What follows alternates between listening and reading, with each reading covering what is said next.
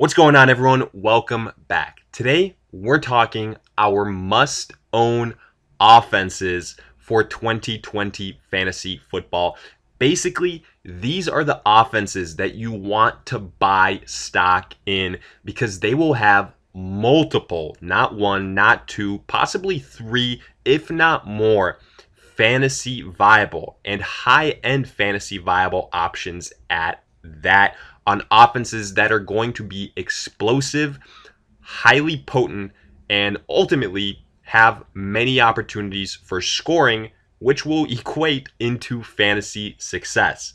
Having said that, quick reminder now before we get into it, for all those interested, check out the 2020 ADP Fantasy Football Draft Guide. Also, check us out online at alldaypigskin.com. You can get access to all this content and more, along with purchasing a copy of the 2020 ADP Draft Guide online there. All the details in the description. Check us out now.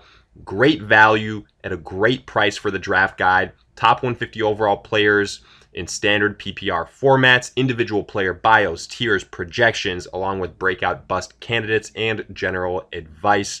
And also, if you guys enjoy, hit that like button, subscribe. But for now, let's get right into it.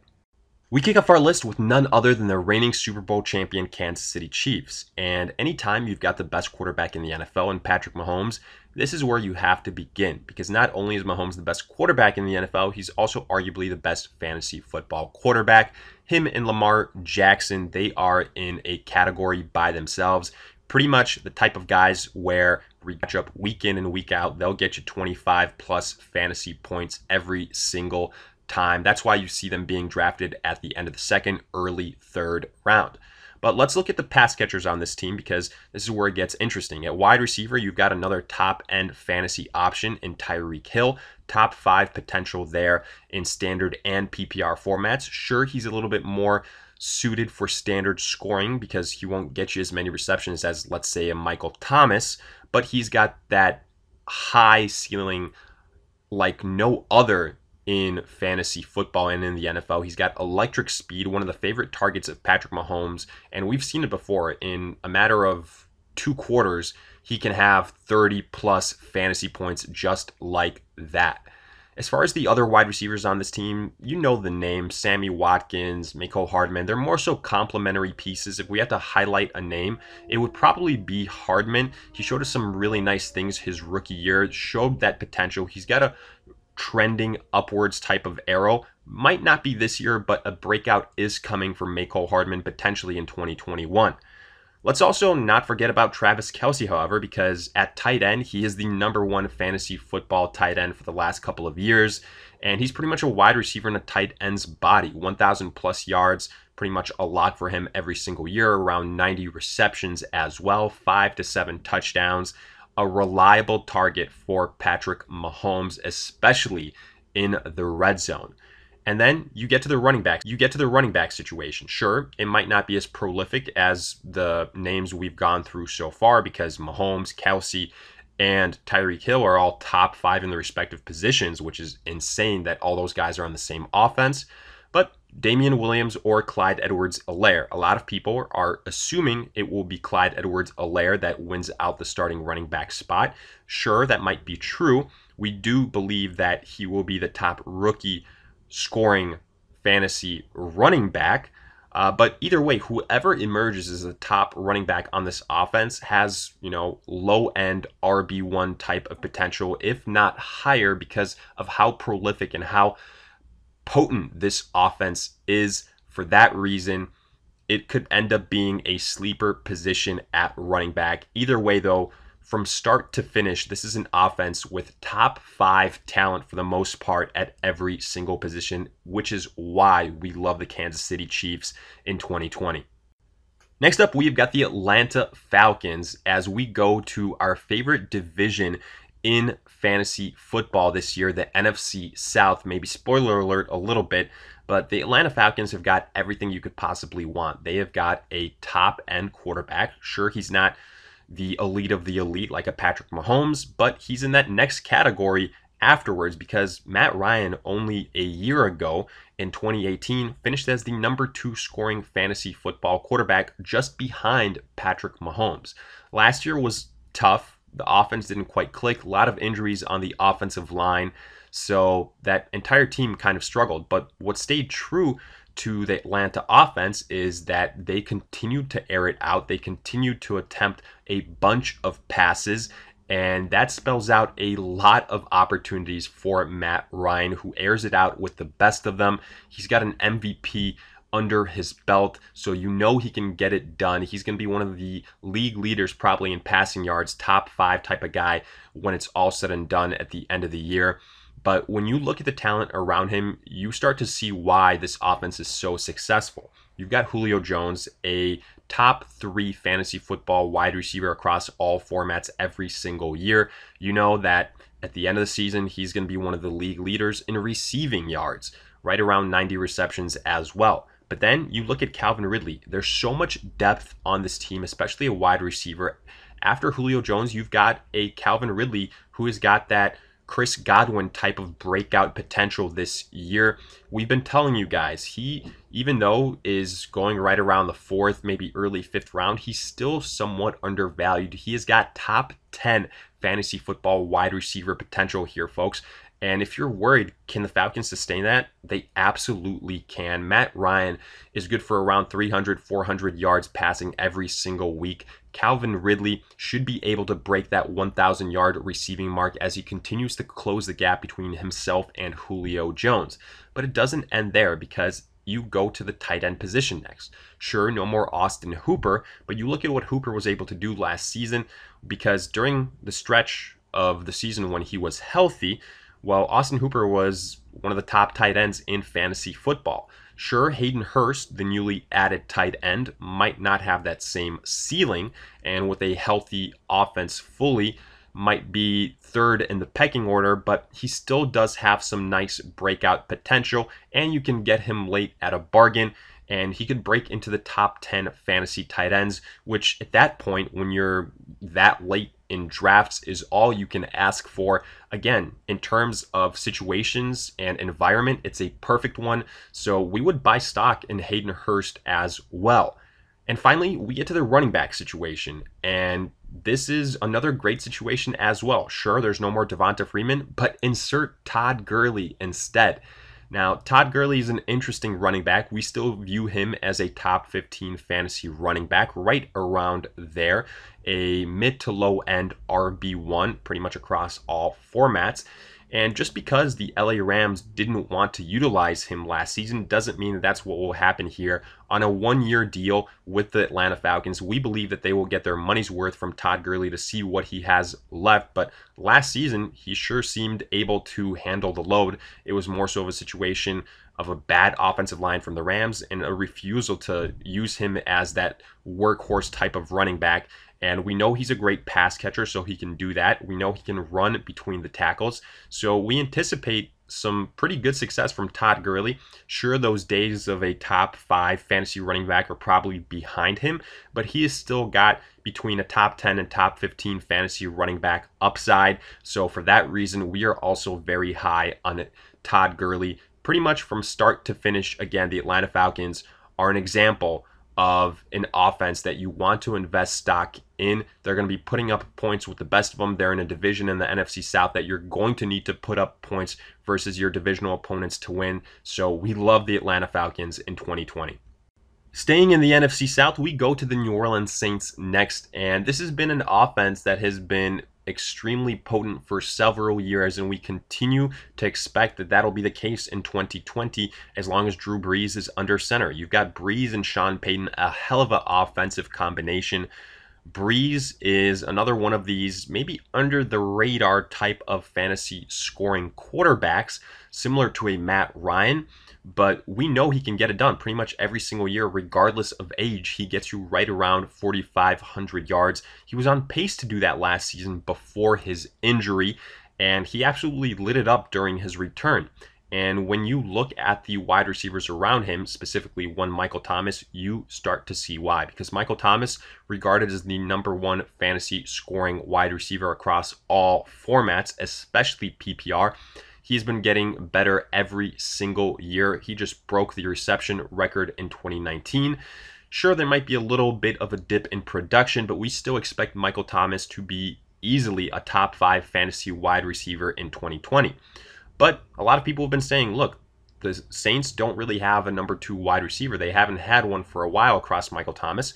Well, what did they go ahead and do? They added Emmanuel Sanders during free agency. It'll be interesting to see how much Emmanuel Sanders has left in the tank, but he's arguably the best second wide receiver opposite Michael Thomas that the Saints have had in recent memory. He's more of a PPR type of suited wide receiver. We'll see how that gels with Michael Thomas, who is the king of that category. But still, Emmanuel Sanders should be a really nice option for this New Orleans Saints offense. And we think he could end up being a reliable wide receiver too. And considering where he's being drafted right now, it's a bit of a situation where he's being undervalued. Then you go to the tight end spot, because Jared Cook was a great breakout candidate last season, and he finished as a top 10 fantasy scoring tight end across all formats. Jared Cook really excelled towards the end of the year, dealt with some injuries here and there, but he was a great red zone target for the New Orleans Saints, and we know that he's got the experience. Let's say if Emmanuel Sanders does struggle, we know that Jared Cook can pick up the slack. So again, you've got top 10 tight end potential on this New Orleans Saints offense as well. And finally, we get to Alvin Kamara. And Kamara is a top 5 fantasy running back, especially in PPR formats. Sure, he was disappointing last season, missed some time, but in PPR formats, he was still a top 10 fantasy running back. That's why we're so high on him. And especially this year, where his value is a little bit lower than it should be outside of the first top 5 picks. So we love the ability to get him with that 6th, 7th pick potentially. He is probably the closest thing skill set wise to Christian McCaffrey that there is in the NFL. He is one of the best pass catching running backs out there. The Saints love to throw him the football, and he's extremely electric. You've got Latavius Murray behind him, who's also shown that he can get it done if something happens to Alvin Kamara. Either way, whatever happens in this running backfield, whether it's Kamara, whether it's Latavius Murray, if one has to carry the load while the other is injured, you know that you're going to get top 5 fantasy running back potential from either one of these guys. So for that reason, we love the running back situation in New Orleans. Again, from start to finish, this is an offense that you want to invest in for 2020. Next up, we've got our 3rd straight NFC South team here in the Tampa Bay Buccaneers, and we weren't kidding when we told you we love the NFC South offensively in 2020. And with Tom Brady in town for the Tampa Bay Buccaneers, you can see why. I mean, even last year with Jameis Winston under center and him throwing the ball to the opposing team what seemed like every other play, this was still an excellent offense, especially at the wide receiver position, and we expect that to be the case in 2020 again. Tom Brady is one of these quarterbacks that struggled last season. Maybe a lot of people think his best days are behind him, but this is arguably the best group of pass catchers, offensive talent that he has ever had in his entire career. And that's scary to think about. The price tag isn't all that high in Tom Brady right now, so we like the potential value. Him and Bruce Arians should be extremely intriguing as far as combinations are concerned. We know that Bruce Arians will absolutely green light his quarterback to air it out, and we still believe that Tom Brady can deliver a great pass, whether it's 10, 20, 30, 40 yards down the field. And from there, his wide receivers will do the rest. And speaking of the wide receivers, you've got 2 top 10 wide receivers across all formats, fantasy-wise, Chris Godwin and Mike Evans. And we really believe the separation isn't all that much. We personally prefer Mike Evans a little bit, but either way, both these guys will be excellent fantasy wide receiver options. We believe both guys are wide receiver ones with high ceilings, over 1,000 yards, close to double-digit touchdowns, and we think that both of them will be a lot more consistent compared to last season when we saw some, down games, down weeks when Jameis Winston really struggled. We anticipate a lot more consistency in this offense with Tom Brady under center. Then you get to the tight end situation, and there might not be a team that's more spoiled at tight end than the Tampa Bay Buccaneers.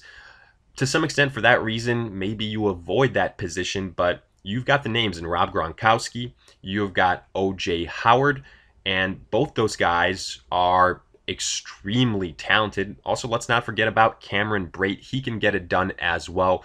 We just really have to see how all those guys are utilized, but if it was just one of those guys, they all have the potential to be top 10 fantasy scoring tight ends. That's why it's so intriguing. If anything, it just further raises Tom Brady's stock. Now, the last position here that we have to talk about is the running back situation.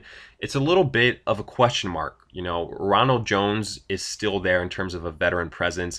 The Bucs also spent an earlier round draft pick on Keyshawn Vaughn, who a lot of people are comparing to a David Johnson running back that really fits Bruce Arians' system, but we don't quite know what will end up happening there, who's going to control that backfield. So we need a little bit more time to see how that will play out, maybe closer towards the end of the preseason. But there is a lot of potential in this backfield if one of these guys can run away with it, because we know this offense is going to be putting themselves in a lot of scoring opportunities. They improve the offensive line in the NFL draft as well.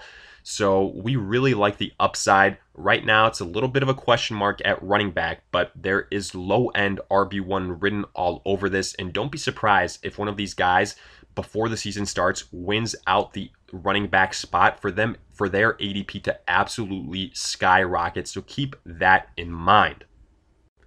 Continuing on, we have got the Arizona Cardinals, who are a bit of a younger team, but they are absolutely loaded offensively. It starts with the quarterback spot here in Kyler Murray. He did some really nice things his rookie season, and we anticipate that he will improve his sophomore year as well. In fact, many people have him labeled as the next Patrick Mahomes, next Lamar Jackson, basically that next young quarterback that will break out in a big way and help you win your leagues potentially. And that's why you're seeing him be drafted for that potential as potentially the third or fourth quarterback off the board in mock drafts. And we think that he'll solidify that role once we get closer to the start of the season. But on top of that, he's got some nice upside as a rushing quarterback between 400, 500 yards to potentially salvage a week as well, kind of raise that floor on a week-to-week basis.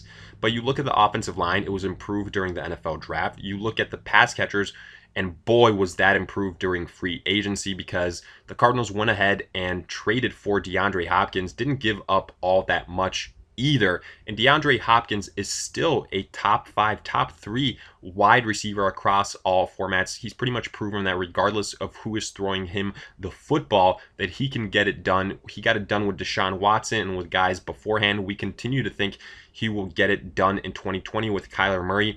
In our eyes, not that much drop off between Deshaun Watson and Kyler Murray as throwers of the football. So we still think that DeAndre Hopkins will maintain the type of upside that he had in Houston for the most part now, even with him being in Arizona. And there's also some other really nice complementary pieces other than DeAndre Hopkins. You've got Christian Kirk. You've still got Larry Fitzgerald. These guys might not necessarily be must-target fantasy wide receivers, but they so help Kyler Murray as far as his growth and his potential on a week-to-week basis is concerned. And there's going to be multiple times where one of those guys blows up because of the coverages that DeAndre Hopkins garners. So that's something to get really excited about. Then we look at the running back situation. Tight end, there's not really too much to discuss here. So that's why we go to running back directly. And you've got one Kenyon Drake. No more David Johnson. He is now in Houston. But Kenyon Drake showed us that following the trade from the Dolphins to the Cardinals last season, that he could absolutely fit into this offense as a do-it-all running back, as a pass catcher, as a pure rusher, and his ADP reflects that this year. The belief is there. He is a top 10 running back, especially in PPR formats. We believe he will be the RB1 for the Arizona Cardinals. and we love the upside. We think that he's going to have a pretty high floor because, again, of what he can do as a pass catcher, specifically in PPR formats. He's got that Austin Eckler type of potential similar to last year, and we expect him to be the RB1 on this team. So all in all, you've got a top 5 type of fantasy quarterback in Kyler Murray. You've got a top 5 wide receiver in DeAndre Hopkins, and a top 10 RB1 type of guy in Kenyon Drake. That's why we absolutely love the Cardinals this year.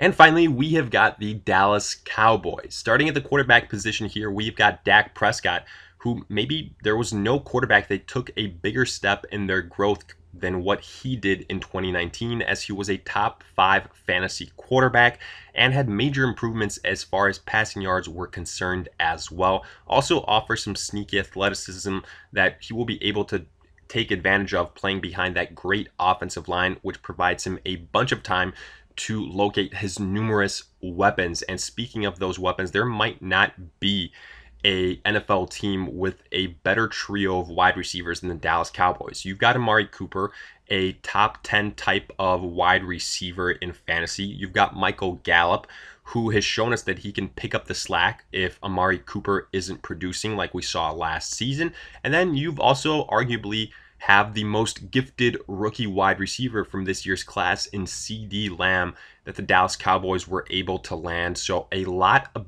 depth there. Amari Cooper is the main guy, but afterwards, CeeDee Lamb and Michael Gallup both offer some very intriguing options as potential wide receiver 2s.